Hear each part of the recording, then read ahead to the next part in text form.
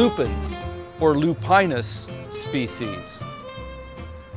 Lupines are in the pea family, Fabaceae, and it's a large genus of plants. Most of them are herbaceous perennials, but there is one shrub, maybe a couple of shrubs, and a tree species from South America. But this is a good example of the herbaceous perennial in bloom. Let's talk about growing lupines.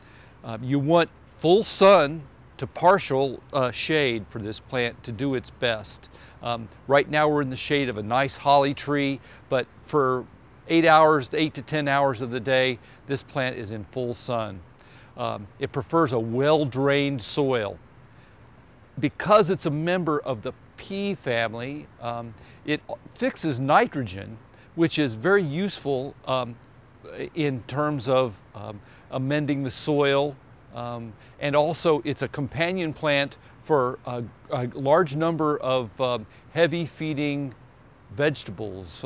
If you're thinking, you know, the cucurbits, the cucumbers, squash, also it's been used in spinach fields and cabbage as well. This is a great example of the flower structure of lupines. These can be up to a foot long, and they start blooming. The flowers begin opening at the bottom and then progress up the plant. It's a great cut flower. I have found if you harvest it at about this level right here, when about a third of the flowers have opened, and you cut it, then it will continue to open in the vase. If you wait too long to this state, then the petals start to fall almost immediately after you cut it. But it will last for up to 3 or 4 days in the vase.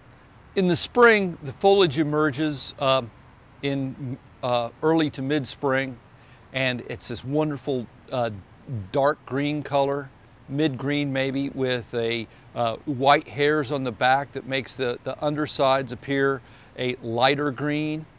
And it's also repels water. It's what they call super hydrophobic. Water droplets will roll off the leaves as if they were mercury. Lupines can be planted in the cut flower garden. As I say, they make a great cut flower. They're wonderful in the perennial garden. Again, they take full sun, but you could put them in the front of the shrub border. And they're a wonderful focal point in the spring landscape.